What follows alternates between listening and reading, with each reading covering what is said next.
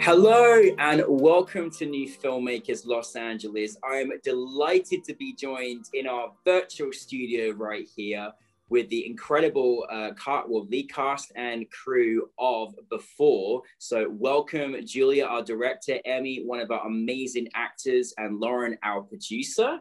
But for those that haven't seen Before, let's take a look at the clip.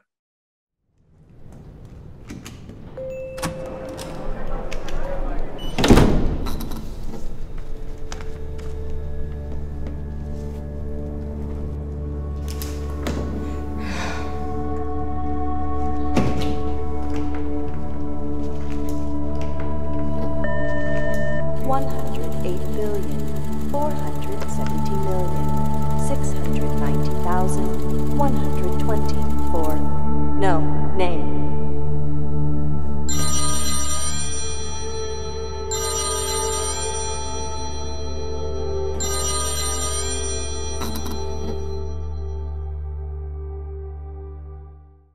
I'm so happy. I wish I could just extend my happiness in person, but I'm glad we can do this. Thank you for bringing your film to New Filmmakers LA. What an honor to have this great story. But Julia, we'll start with you because I want to make sure for anyone that hasn't seen the film, tell us a brief synopsis of Before. Sure. So Before is a sci-fi drama, and it follows a group of not yet humans in this eerie and exhausting waiting room. It feels a bit like a DMV, but it's not quite the DMV that we're familiar with. And they're all waiting for thousands of years in this room for their number to be called to be assigned a life on Earth. The only criticism I've got is that they ended, because I honestly, like, you created a world for me and I'm like, I need more than 10 minutes. I love this. This is brilliant. This is brilliant. So just putting that out Thank there. you. But I'm just so curious because I love seeing a new world being created, a new idea in this genre. It was so amazing to see something refreshing like this. But so I'm curious, where did the inspiration come for you in creating the story? So a lot of the credit goes to the writer, Josh Bressler, who came up with this world and developed it and really took the time to come up with a place that none of us had seen before. And then my job as director, I just wanted to bring that to life. So my goal was to make it feel both familiar and unfamiliar. So there's familiar elements like sitting in those hard, awful plastic chairs and pulling a number ticket like you do at a deli counter. But then there's also really unfamiliar, unsettling things like the employees look identical and they sometimes move in synchronized moments. So I wanted to create this kind of eerie, unsettling tone to this unfamiliar space. Yeah, I felt I had reminiscence of The Shining running through my head when I saw those twins sit the way they were. I was like, oh my goodness. Well, listen, Julia, really, I love how you had familiar elements and unfamiliar elements because it actually just kept my curiosity going because there was parts of it like, well, this could really happen, which was kind of scary, especially in these day and ages as well. Well, listen, I'm going to just jump from a producer to, so Lauren, obviously you were one of the producers here, very well produced. It's really hard to produce a film in this genre as well. How did you come involved with the project and what were kind of some of the things that you had to sort of face or overcome or come through making it? Yeah, so I came into this project through my producing partner, Chris Bauer, who's not on this call, but is with us in spirit. And I just, similar to Julia, was really enraptured with the world that Josh had created. And I was really excited to give Julia sort of her first time real opportunity to direct a short. I just really believed in her as an artist and in her vision. And I wanted to do anything I could to contribute to that, to championing that vision. So it kind of came about through the four of us, Josh, Julia, Chris, and I. And it was a huge challenge to make. I'm not going to lie. It was an incredibly challenging production, but honestly, those are oftentimes the reasons I say yes to a project, because I want to learn from the experience of making that production come to life. And yeah, I could go on and on about the number of hurdles that we had to face in order to make this project happen. But, the fact that we had a really large cast and we had to create a set from scratch and we had to find a location that suited our needs, both artistically, but also like logistically, and like had bathrooms and parking spaces and all that stuff. So But it was really worthwhile. And as a producer, personally, I've learned so much from the experience, and I hope to take that with me into the next project that I do. Oh, fantastic. No, I mean, all these elements are so important. When you got a good team, it really makes it extra special. But you mentioned the cast, because there was a large cast, but Emi, you led the way so good. Honestly, it was really enthralling to see just your journey of discovering this world and what was going on. Tell us a little bit about, obviously your character, but also, kind of also what you kind of had to go for in this particular film as well. Yeah, I thought the character, her name was Tabula Rasa, was a bit interesting because usually when you get a role, it's like for a human being, but yeah. This is normally, right? But this is in the before life. So I thought the name Tabula Rasa was interesting because it means blank slate. And so all of the other characters also have these tics, like they're annoyed or they're frustrated or they're angry, but my character was pretty mellow the whole time comparatively. So I began to think about like, what is influencing her, and began to think that maybe this was her first time in this world.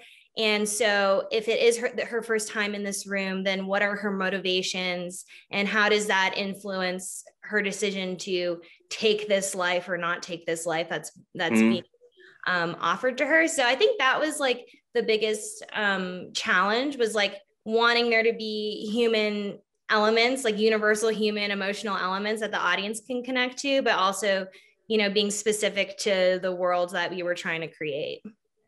Yeah, no, it's amazing. It's kind of almost funny this film came in the same year as the animation Soul, while we were, I was like thinking totally. Yeah. I actually worked on that film, funnily enough. So a lot of connections between the two of them. I love it, but it was, it really does. I mean, I think we've had a lot of chance to think about ourselves as human beings or whatever you want to call it. And, I think it's a really good, sort of self-reflection film and appreciating, or maybe how you can change your story and all those things. Julia, I honestly want to say, like, I think it's such a hard thing to direct, obviously not human beings and obviously a different time period and all this stuff, but you just captured this atmosphere. I honestly felt like I was in this world. How on earth do you go about directing non-humans but with human instincts but not quite, and how did that work for you in this particular project? Because you did a great job. Thank you. Yeah, so every character in the script was really only named by an adjective and then the name visitor. So we had an anxious visitor, we had a furious visitor, we had gossiping visitors. And every actor really just had to build upon that one adjective. So it meant that I had to really trust them to embody that characteristic, but then also to feel as though they had been in that space for thousands of years. Wow. And even though we had only a 2-day shoot, they had to act as though they had been on a 2,000-day shoot. And it was really about finding moments in the edit. You know what? My favorite entire scene is that's the waiting room in Beetlejuice. Like, it's the best scene possible, and it made me sort of like, you almost had like the 2021 sort of extended, even better version of that. Where there's so much like comedy moments but uncertainty. It was really, really awesome to sort of watch and experience this in the entire script. Now, I am curious because I know there are certain sort of challenges sometimes when you're making something sci-fi or etc. Lauren, like, how do you go about creating something that is beyond our time? What elements do you have to do? Like, what are those things you have to start thinking as a producer, and working with Julia as a director as well? Well, you need a really great team. That's the thing about producing. Like, I don't actually do any of that work. I just find the people who do and who are more brilliant than me and who can come together and come up with a really great plan. And I certainly serve as a sounding board and help plan it out logistically. But we had an incredible production designer, Robert Mahaffey, and we had our wonderful costume designer, Annette, and also the actors, of course, contributed through their performances. But it was interesting in that, kind of what Julie talked about. First of all, we didn't really think of this as a sci-fi story when we first were going about, developing it and directing it. We were really focused on just the dramatic narrative and sort of this really hopeful message by the end. And it was through sort of the design plans and through sort of the execution of the production that it kind of did go into this sci-fi sort of realm that in a way we didn't really anticipate, but it was always about the story at the end of the day. And yeah, we were kind of focused on this liminal world between, as Julia talked about, the familiar and the unfamiliar. And that was incredibly challenging when finding our location. For example, we were looking at banks and actual DMVs and school cafeterias and actual real life locations. And then, we ended up actually going into the basement of a warehouse that provided us with more of like a blank slate, a palette for us to work with and crafting the set from scratch with our production designer at the helm. So just really having a wonderful team in place to come work with Julia intimately and come up with those design plans, and really, creating a vision that didn't feel too sci-fi, didn't feel too familiar, sort of kind of straddled both those worlds in a way that was really unique and distinct. Amazing. And as I say, team is everything, with great, great skill sets and working together. Emi, I always love hearing this with the director in the room too.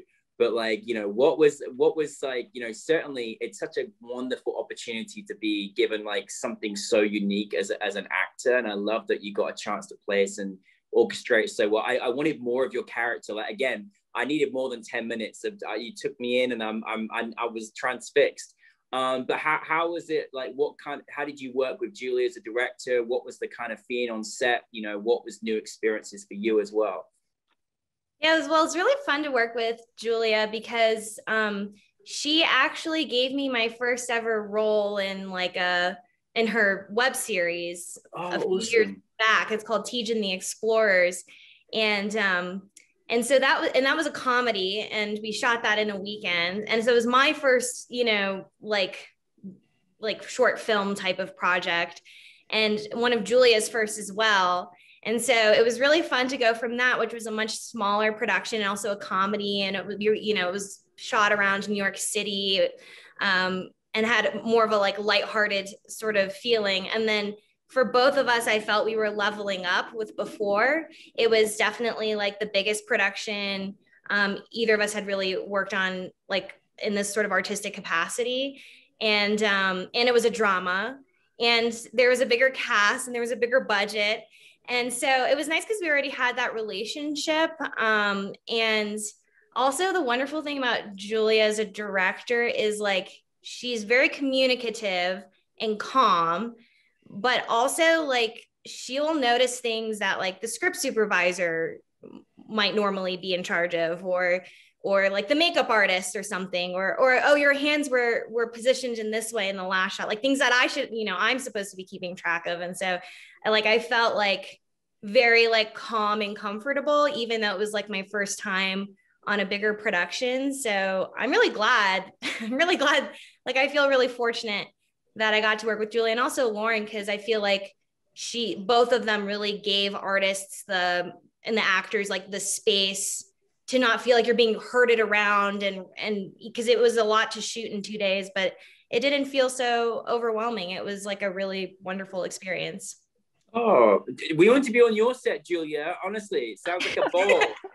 Come on over. Come on over. I'm so happy, Lauren. I'm so happy you said you wanted to give Julia an opportunity to be as a director, because honestly, it feels like you've been doing this for many, many, many projects, and having goodness me, what half of being a great director is just having someone that's approachable, level-headed, and kind, and just and I just feel like you've got all of so many attributes, and so I'm really excited to see many more of your projects. Now that you are directing, what is it for you about? Is it the storytelling? What makes you kind of excited about taking on being in this role? Because everyone's got different things that they enjoy the most. I'm just curious what yours is. Yeah, I think every step of the process I find things to love about. I love how in pre-production anything is possible, and you can talk in this blue sky, and you can choose to set it in a bank or in a cafeteria or build a set from scratch, like Lauren was saying. And then I love in the shoot day how it's all kind of intuition and it's all problem solving and just addressing things as they happen. And then in the edit, I feel like it's all about just discovering things you didn't even know you had. So our editor, Lindsay Armstrong, is just amazing at finding these small details and these little moments that that were in the performance, and we were able to put it into this final product. And then once we started working with a sound designer and an amazing composer, and it just felt like the final product, it was greater than the sum of its parts, which to me is, that's probably, if I had to pick one thing, that's what I like the most about directing, is that you start with all these tiny disparate pieces and then you put it all together and it's something beautiful. And even though those things can stand alone, it's, when you put it all together, it's just, it can leave people with an emotional feeling. Yeah, absolutely. My goodness. No, I wanted to walk through that door and see what I was going to come out looking like. You know, I was all ready for it. No, Emi, I love, you kind of, made an important sort of, observation, which has now just skipped my mind, but you made an important observation about, about Julia and her process. And I think it's, again, when you've got that freedom as an artist to be able to kind of express yourself and try new things. And I think Julia, that was what it was, having attention to detail. Like, like you either got it or you don't. And that's such an important part, to being a filmmaker. And so I'm excited. It did look very polished in this world. So you did a great job. Let me say, I want to go around each of you because you've all got different roles that you play, that you take on, and we've got a filmmaking audience here. I'll start with you, Lauren, but question for everybody. For you as a producer, do you have any advice for any emerging filmmaker, coming through? If there's anything you want to share, I would love to hear that. Maybe it's something that you go by in your day as a producer that could be of interest to others. Well, will be of interest, I'm sure. Yeah, that's a really great question. I work full time at the Sundance Institute, and I work with emerging filmmakers all the time. And so it's one I get asked quite a lot. And it's tricky because what does emerging even really mean? It can be applied to so many different people and it can be defined in so many ways. But I guess like the best kind of universal advice that I can give is, number one, like, keep making your art, just whatever it is. If you're writing, get up in the morning and write. If you're a director, go out and shoot something. If you're an actor, go self-tape and practice your monologues. And then the second part of that is do it in front of people, like get people to watch and receive your work. So if you're a writer, go share it with your friends. If you're a director, go have them watch your cuts. If you're an actor, go have your friends, go perform for your friends and get feedback and just collaborate in that sense and really grow your community. Because working in this industry can oftentimes feel, particularly in a pandemic, incredibly isolating. And it is so important to have your community at every step of the way, because that to me is what makes it worth it in the long run and why I do what I do. And so that's sort of my biggest advice to emerging filmmakers. Well, the Sundance Institute is lucky to have you, and we're lucky to work with you too at NewFilmmakers LA. So with Sundance Institute, so we're very, very fortunate. Well, that's great advice. I'm ready to go. And Emi, things have really changed for actors over the course of this particular time and juncture, and everything was already difficult as it was anyway. But like for you, from your perspective, like what is it for you? What kind of advice can you share? Because it could be a scary world going out there as an actor, and it's tougher in these times at the moment as well. Yeah, totally. I think that for me, one thing I've had to hone in on is what do I want out of my career as an actor. I think it varies from actor to actor. Some people, they just want the paycheck. It doesn't matter where it comes from, but some people have more of an artistic objective. For me, I really love independent dramas, or that's what kind of gets me motivated. And I think that identifying what I want, but being open to opportunity, of course, as an actor, you're kind of at the bottom of the totem pole.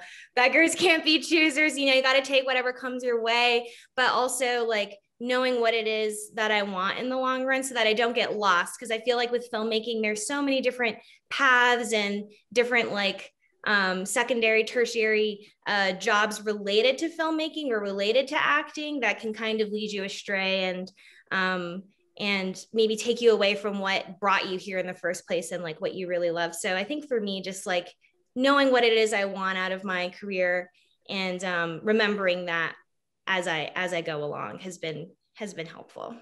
Well, one thing you definitely had in this film is you carried the story really well. Like I was totally enthralled and interested in your character. As again, I was sad that it ended because I was like, what's going to happen to her? What's going on? Where's she going? You know, like, you know, please take care of her. Okay. You know what's happening here. No, you really did carry it very well. And, you know, that not everyone can do that even as an actor, but you certainly did. And, you know, so well done with that. And finally for you, Julia, like, obviously, I feel like we're about to talk about your 53rd film, but we're not. This is the beginning, which is very exciting. What could you share out there and again, I love what Lauren said, because emerging, you know, you might decide to emerge to make your first film at 85 years old. And we've certainly had that at New Filmmakers, but you know, what for you is kind of important for you that you could share with the audience?